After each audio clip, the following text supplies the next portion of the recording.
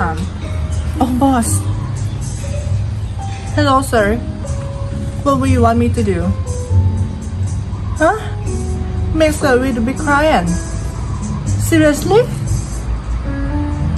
Oh, I'm ready all the time. Okay, I'm gonna contact you later. Okay, thank you so much. Big client. Oh, what should I do? I never handled with a big client before. I think I have to contact someone that's expert on this way. But oh, Kanika. Okay, I have to contact her now.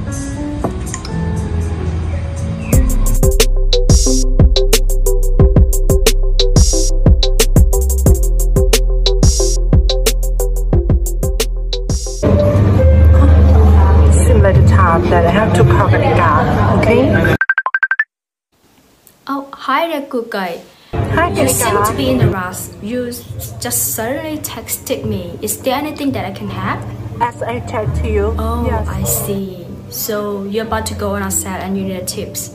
No worry on that. I've got you covered since I got years of experience in this and sales in general.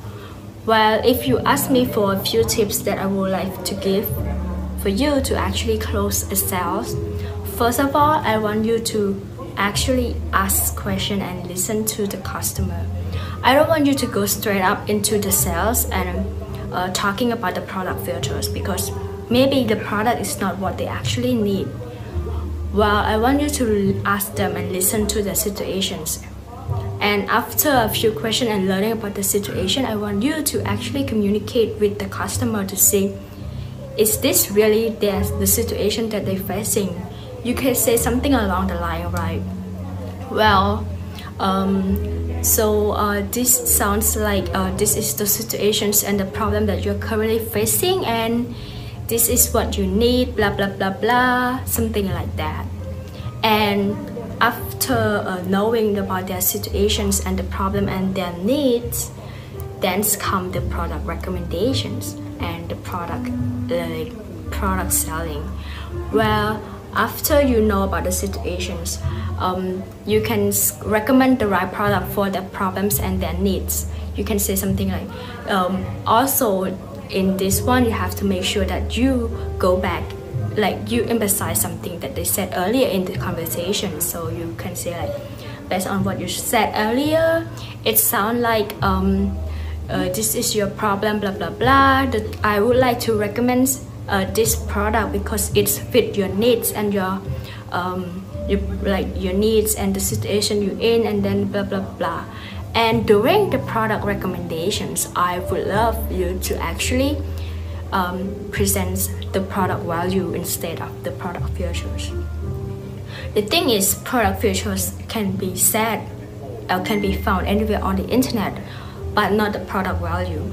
And the thing about the product is, and the sale in general, is that the customer values the values of the product, not the product itself sometimes, you know. So I want you to emphasize on the value rather than the product. And well, one of the last thing that you need to know is that you have to make sure who is the decisions maker in the process. If you're selling to a big company, maybe you can figure out the product like decision maker, so that maybe if the person A doesn't respond to you, you can reach out to the decision maker, something like that. Well, I guess this is it for the tip that I have for you, good guy. I hope that you find it helpful and good luck with yourself. Okay, Kanika, I think your tip is really useful for me. Thank you, and talk. Oh yes, talk to you later. Bye bye.